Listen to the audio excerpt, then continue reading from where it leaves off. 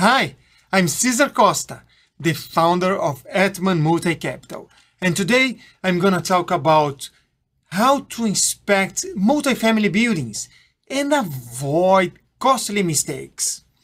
So I have been to a property several weeks ago and I returned a couple of times. And my opinion about the property changed as I got more information and I was able to inspect more units. At first sight, they showed me, of course, the best units. And then I saw other ones that were not so good. And finally, I was able to get to the worst ones. So that's why it's important for you when you're doing an assessment of a multifamily building to have some volume of units inspected. At least you want to see about 1/3 of the units, so it gets harder for them to hide anything from you. This video is not the property, that's somewhere else, but I'm not going to show here to protect the sellers. I'm going to introduce myself quickly here. I'm an engineer. I have an MBA from Michigan. I worked 30 years in big companies, leading large teams, developing new markets, launching new products, expanding commercial operations for companies such as Yahoo, Global Crossing, Lucent Technologies, Intel, Laureate.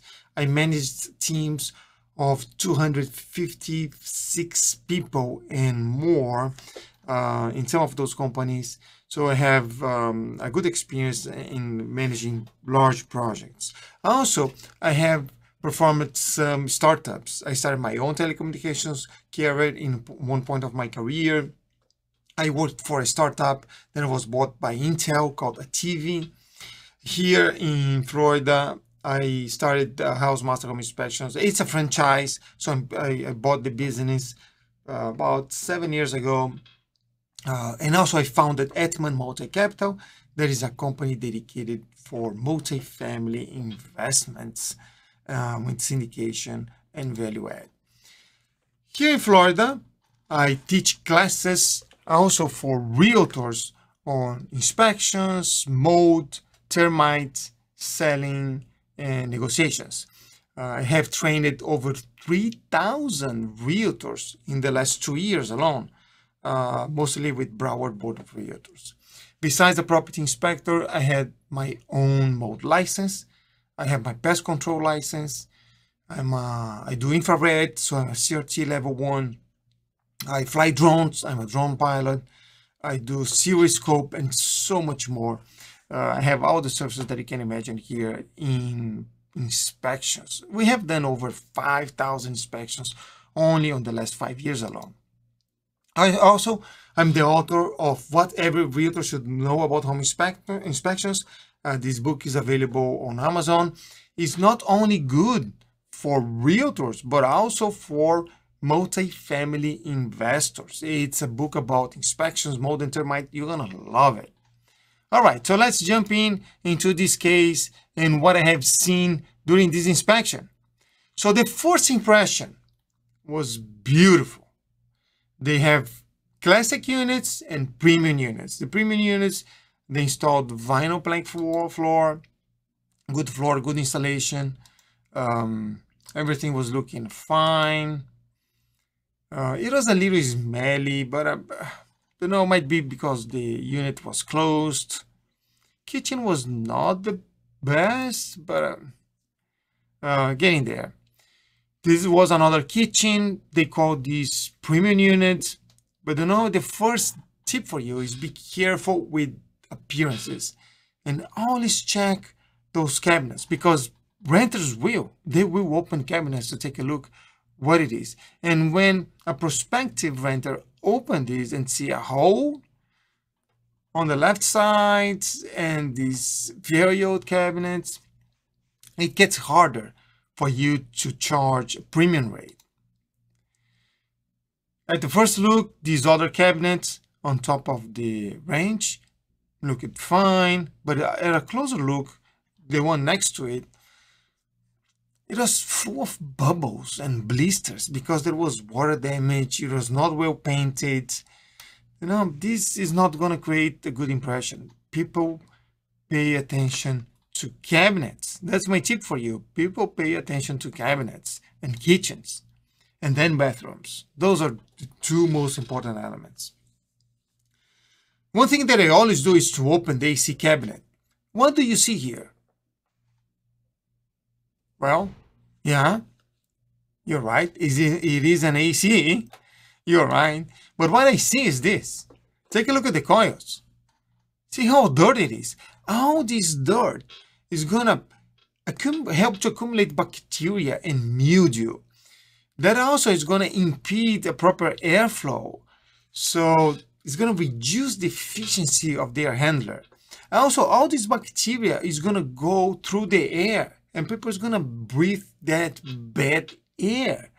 So a filter not only keeps the coil clean and help on the efficiency of the air handler, but also helps to improve the quality of the air.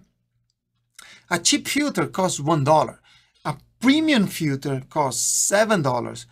Wouldn't worth invest $7 to have the air cleaned and removed from bacteria, mildew, mold, and everything else?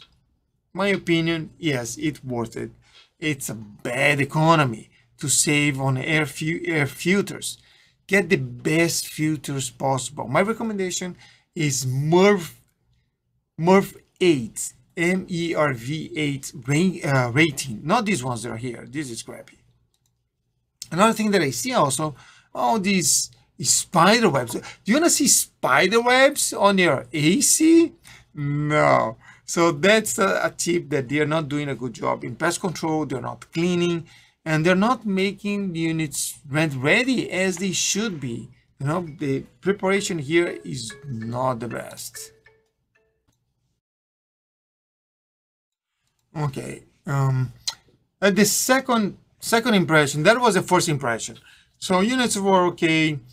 I had the hint that the maintenance and the glove and care was not there yet, but not a big deal. Second impression. Then I visited some classic units, rent ready. They said that's rent ready. Same thing. The first thing that I do, I open the AC closet to see the conditions of the AC and water heater. AC because they are the most expensive component on the condo. And the water heater is because that's the #1 source of leaks and issues and water damage and mold growth. So those two components are very important during the inspection. So I took a look at this water heater. The question is, what do you see? So what I see here is that the building has over 40 years. This water heater is 20, so they replaced already. But then when they replaced, they didn't fix the floor. The unit before leaked. Here is all rotten wood. They didn't do anything. The problem with this is this rotten wood. It's conducive. It's a conducive condition to mold growth, and having mold on the AC closet is not a good idea. Also, they did install an emergency drain pan to avoid those problems. It's very cheap. It's like a plastic $10 thing that you put on the bottom of the water heater. So when a plumber installs, they usually do properly. Probably this one was done a handyman and they didn't pay attention. So little details that's going to help you to save money on the maintenance. Also, what I see here, improper wire installation, and the bottom of this AC tank is so rusted. So rusting in a tank happens from inside out. So when the outside starts to get rusted, the inside is all corroded. That means that these will leak. And a leak on the water heater will damage the carpet, the drywalls. Is going to get a little more expensive to repair. So it's a good idea when the water heater is approaching 20 years old, after 15 years old, and start to get rusted in the bottom, to replace it. It's going to be cheaper to replace it than to fix the water damage afterwards. And on the back of the water heater, what I saw, what do you see here? Well, you might mention the spiders, right? Yeah, it's not the spiders, it's the black mold. And once again, black mold on the AC closet is not a good idea. So this is another occupied unit that I saw. Everything beautiful, new floors, paint was okay, kitchen. And what I'm gonna do in the occupied unit, yes, I'm gonna open the cabinet. I'm gonna open the cabinet and I'm gonna take a look on the water heater. I'm gonna come back here. So what do you see here? What do you see here? So if you answered improper piping, you got it. That's a hose. It's not a pipe. So even for the condensation lines, you need to have the proper piping. Lack of insulation on the refrigerant lines. And what's going to happen? If those lines were not well insulated, condensation will happen and the humidity is going to drip and it's going to cause mold. How much does it cost an insulation for a refrigerant line? $10. But not taking care of those small details, then here in the bottom, here we go. We have that black mold on the AC closet. So what is going to happen? Remember, this was occupied unit. If you have mold on the AC closet, the AC will get those mold spores and recirculate 5 to 10 times during the day. And that helps to spread those mold spores and people can get really sick with black mold. It can be a lawsuit right there. And that seems to be a common theme on that development there. So that was another one, the same thing. So back here, what do you see? Another occupied unit. What do you see? You see a sink, right? Well, I see mold on the back of the sink. The same thing here. What do you see? You see a bathtub? Yeah, I see also mold on the ceiling of the black tub. This is very common, but that shows they're not having semi-annual inspections on the occupied unit to make sure that tenants are taking care of their units. And that's something that you can request them to do to clean their bathtubs and avoid mold on the tiles. And now coming back to the kitchen, what do I see? Yes, I do open the cabinets, even occupied units, again, more mold. Do you want to cook in a pan that is sitting on a cabinet that has all this mildew, fungi, bacteria growing that can get in your food preparation? That can make you sick. So that's a health concern. This is so important. It's not just any stain. Every time that you have water in wood or drywall, that will trigger mold growth. And after a week, maybe a couple of weeks, that mold can evolve to black mold. And that's not a good idea. That does affect people's health. And depending on your sensitivity, you might get more sick or less. And that's another one. It seems there is a common theme. You need to remove the affected materials and replace with new ones after you have water damage. If it's wood, high quality wood, you can dry it out, but you need to take care. Another thing that I saw, a lot of units, they have rugs. What does it tell you? This tells you that people don't like their carpets, right? They don't like their carpets. And there was smelly as well. That's because you have humidity, and that humidity can help that bacteria, mold, mildew development. Okay, so that was the second impression. Very different from the first one. It's still, you know, I had a very good idea on what needs to be done, how much it's gonna cost. But then we are able to negotiate pre-access to the units while PSA has been negotiated. And doing the pre-access, I was able to visit more units. As more you see, you start to see the units that they didn't want you to see at the beginning. The ones that are the worst ones, right? So I saw much more interesting cases. The plan was to replace kitchen and bathrooms anyway. So being in a bad shape, it's not a big deal. However, there are some things that are important here that needs to be taken into account. That was my computer right there. That's fine. Missing drains, okay. Mold on the cabinets, that's okay. Older appliances, 20 years old, you can't rent units with 20-year-old dishwasher because they're gonna leak, it's gonna be a mess.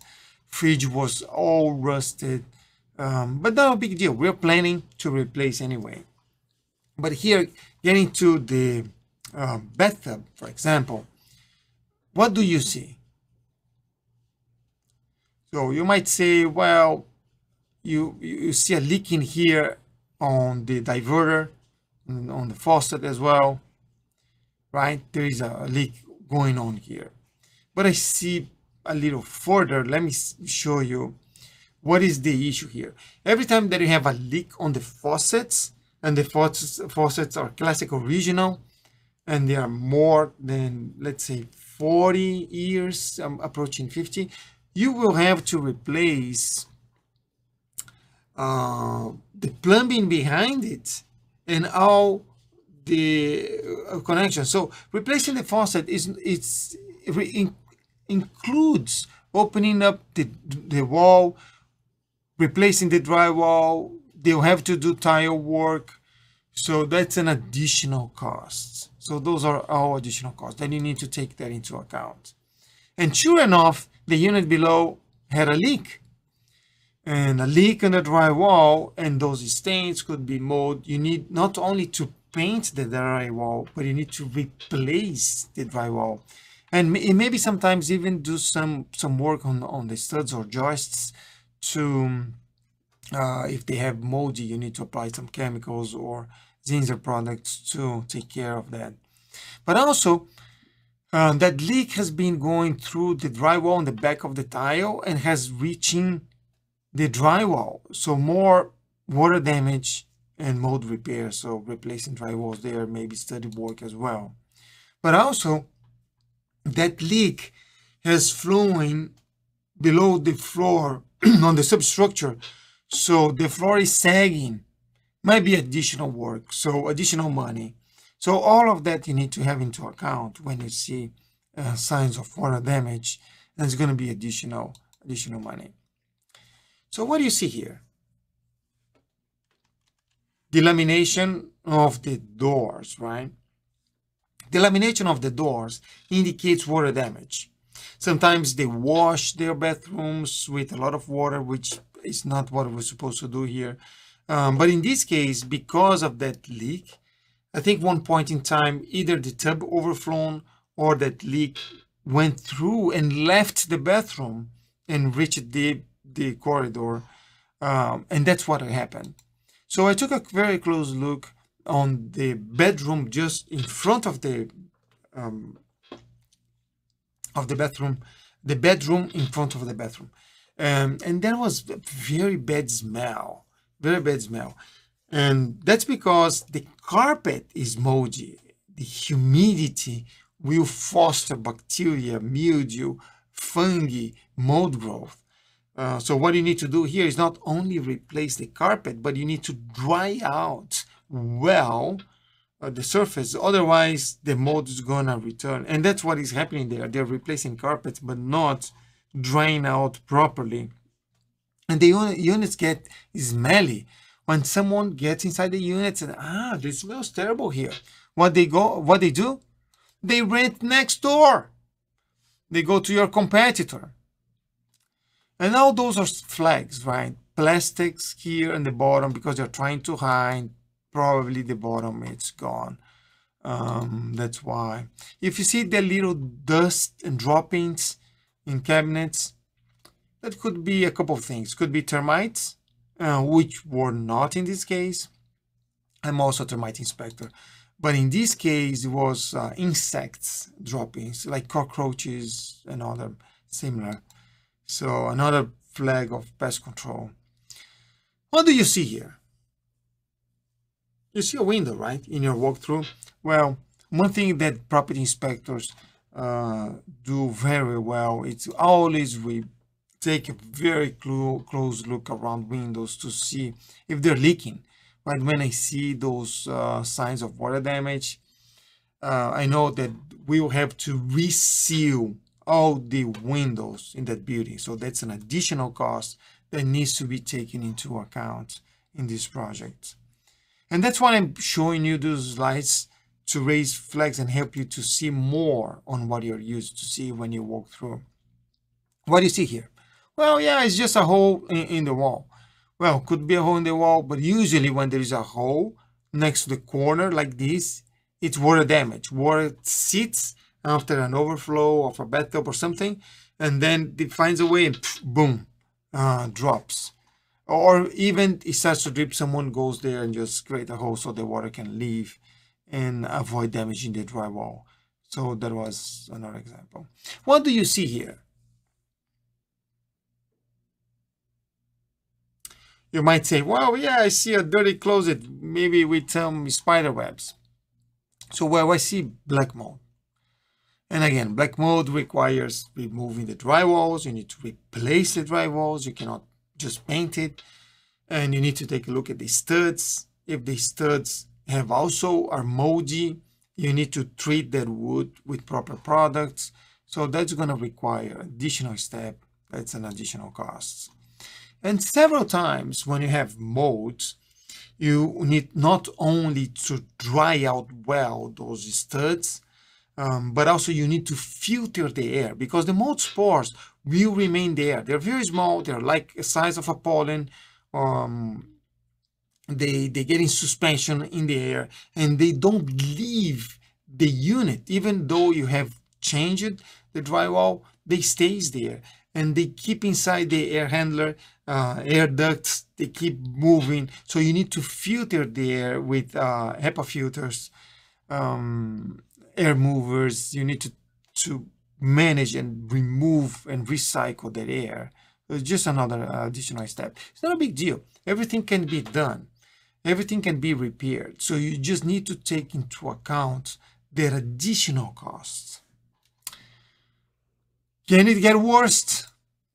Some more units, as I start to see more and more units, then I really start to get to the worst units. That's why it's so important to inspect as many units as you can. Ideally, at least 1/3 of the units you need to see.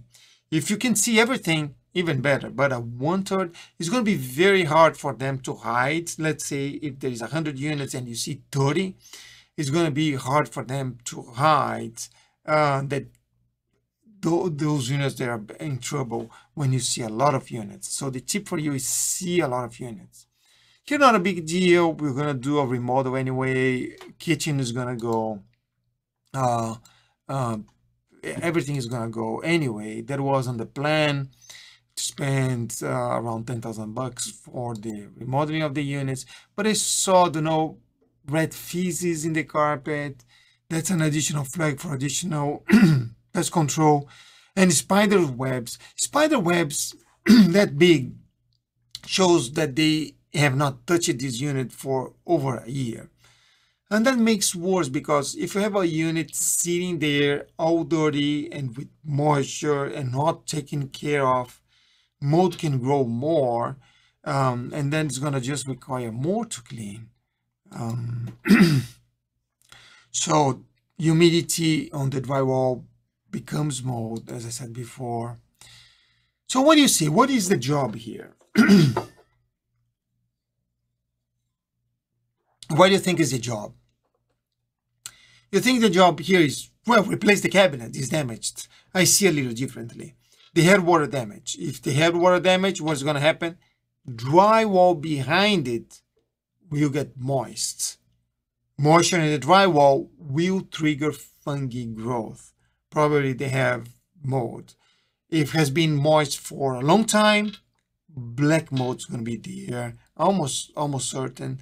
So you need to remove the drywall. You need to treat the studs. You need to dry out surface before you reapply. You might need to filter the air. It is all part of mold remediation protocols.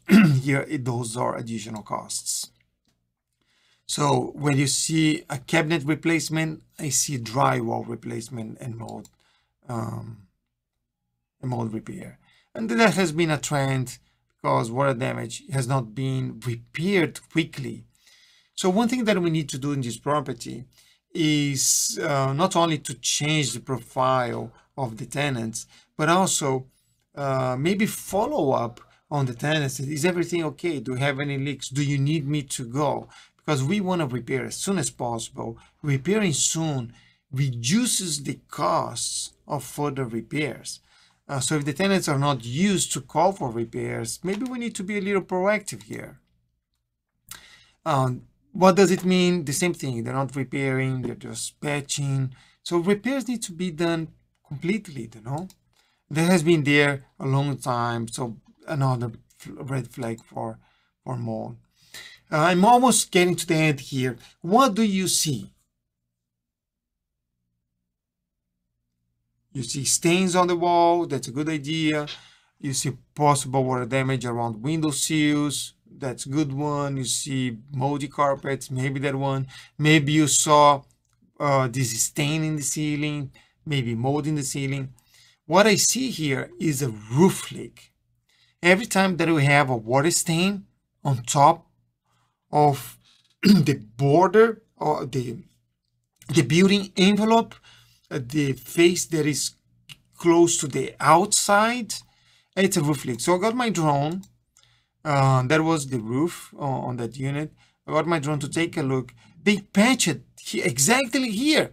So they had problems before. But why? If the roof is looking so good, is a newer roof, why they're having this problem? So just moving my drone around, I saw a flashing here and just next to the corridor. That is not a good idea. If you want to avoid water to drip and get on the access of the unit, the best thing that you can do is to install gutters. Gutters are not expensive at all.